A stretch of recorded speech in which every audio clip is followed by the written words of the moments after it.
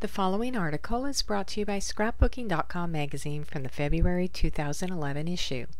Life's Portrait by author and artist Tanya Botchak. I got married 3 years ago. We had a great wedding, so many thrilling memories and so many wonderful pictures. This was the day when two hearts truly became one. You may think it's an unexpected choice of colors for a wedding layout, but I like it very much. Red symbolizes our passion for each other, and white, it's a symbol of our pure love. To find the products mentioned in this article and shown in these layouts, check with your local scrapbook retailer.